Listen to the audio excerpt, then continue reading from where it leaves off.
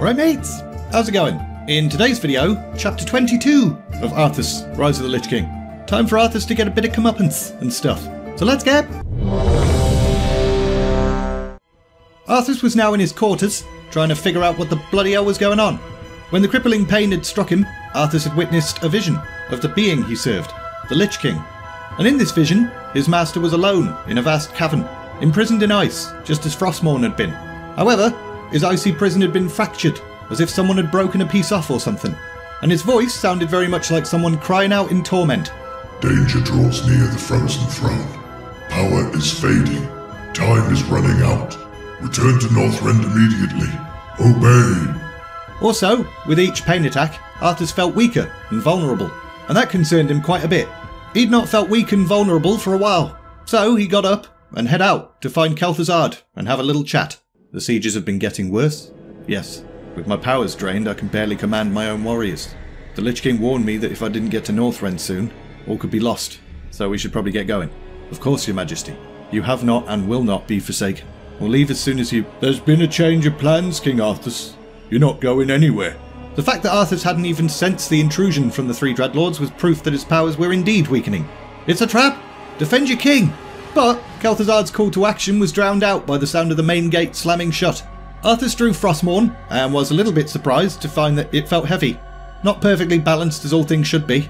Undead then rushed towards Arthas, and he had to use every bit of strength he possessed to fight back. Not just because he was weakened, but because he hadn't really been expecting his own peeps to turn on him. We've assumed control over the majority of your warriors. It seems your reign was short-lived, King Arthas. Arthas gritted his teeth and somehow managed to dredge up some more energy, but he was still vastly outnumbered. There are too many of them, my king. Flee! I'll find my own way out and meet you in the wilderness. It's your only chance, my liege. Deep down, Arthas knew the Lich was right, and he was actually kinda moved by Kel'thuzad's loyalty, so he cried a little bit, and then cheesed it. The main gates were closed, but Arthas knew of other ways out of the city. He'd grown up here after all, but as he raced through the corridors of the castle, he couldn't help but be reminded of the life he'd once lived, especially when he ran past the room that he and Jaina had bumped uglies in. But, again, he closed his mind against the memories. Distractions would only get him killed.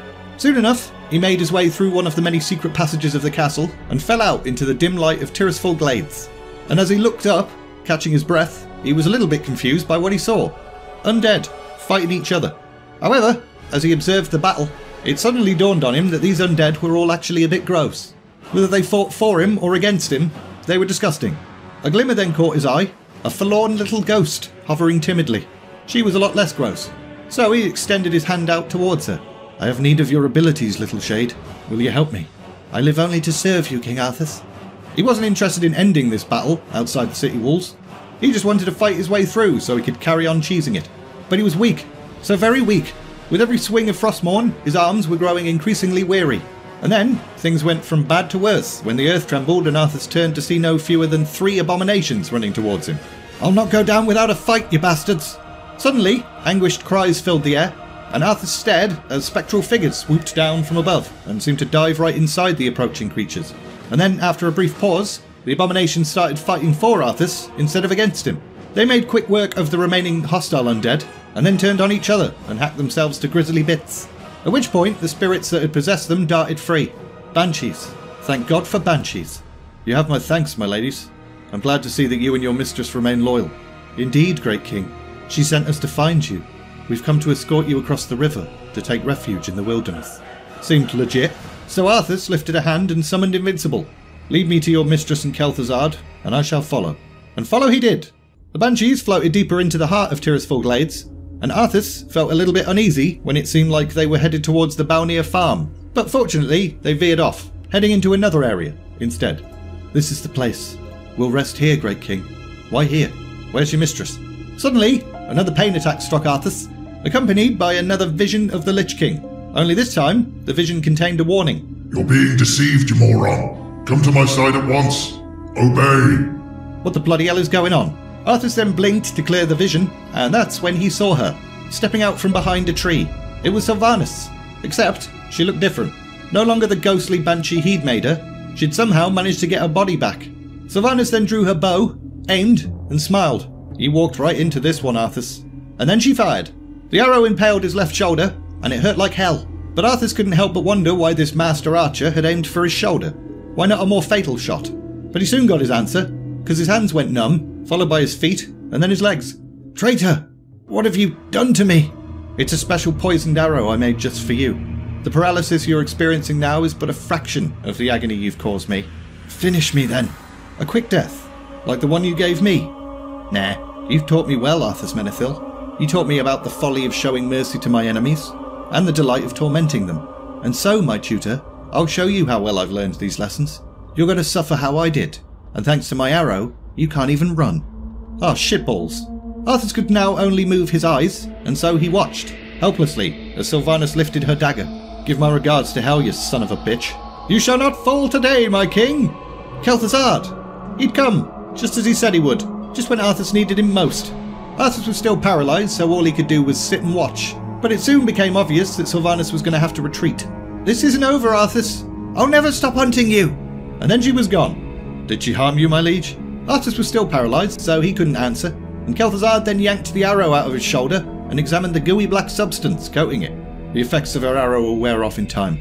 Seems the poison was only meant to immobilise you. That made sense. Otherwise, why would she have needed a dagger? But it was still a relief to hear that everything was going to be alright. Arthas then tried to speak again and managed to squeeze some words out. You saved me. You're welcome, mate. But you need to get to Northrend. All the preparations for your journey have been made. What do you need me to do? I don't know what the future holds or if I'll return, but I want you to watch over this land. See to it that my legacy endures. You honour me, my liege. I shall do as you ask, King Arthas. Several days later, Sylvanas was a little bit pissed off. You seem troubled, mistress. Aren't you, sister? Only days ago we were the Lich King's slaves, and now we are free. I don't understand. Is that not what you fought for? I thought you'd be overjoyed. What joy is there in this curse? We're still undead. What are we if not slaves to this torment? Sylvanas was still annoyed that her vengeance had been taken from her, and now Arthas was far beyond her grasp. The only good thing about it was that, being dead, she had all the time in the world to come up with another exquisite revenge plot. A movement then caught her eye, so she drew a bow. It was a portal opening, and Varamathras, one of the Dreadlords, then stepped through it. Greetings, Lady Sylvanas. My brothers and I appreciate the role you played in overthrowing Arthas. Overthrow? I suppose you could call it that. I've come to offer you a formal invitation to join our new order. New order? Nothing new about it. Same subjugation, different master. My only interest was in seeing Arthas dead. I failed in my first attempt at this goal, so I'll be concentrating my efforts on succeeding the next time. I have no time for your petty politics or power-mongering. Careful, milady. It would be unwise to incur our wrath. We are the future of these plague lands. You? The future? Kel'thuzad was left here for a reason. You really think you can win against a Lich reborn by the very essence of the Sunwell itself? I've lived as a slave long enough, Dreadlord. I have my own will now. I won't relinquish my freedom by shackling myself to you pathetic fools. So be it. Our reply will come soon. And then he was gone, although he did manage to shoot Sylvanas a bit of stink eye before teleporting away. He'd been easy to anger. Interesting. Maybe she could use that. Sylvanas then returned her thoughts to the only thing that really mattered. To defeat Arthas, she was going to need more than a handful of banshees. She was going to need an army. She even had a name in mind for them. The Forsaken. And she had an idea of where to go to build this army. Lordaeron. She and the Forsaken would find their own path in this world, and slaughter any jerk that stood in their way. And we're leaving it there! Unfortunately, that's it for the Sylvanas stuff in this story.